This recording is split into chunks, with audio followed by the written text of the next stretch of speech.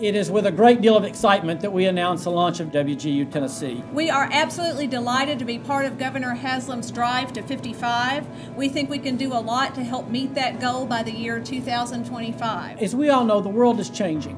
Our estimate is that in 10 years, 55% of the jobs in Tennessee will require at least a 2-year degree. We just do degrees in 4 areas, clearly workforce areas. We do bachelor's and master's degrees in business, IT, teacher education, particularly math and science teachers, K-12 teachers, and in healthcare. They have a track record and they have a high degree of success with what they're doing. We work with industry to define the competencies we expect of a graduate. That is what they should know and be able to do. When students demonstrate they've mastered all the competencies, they graduate.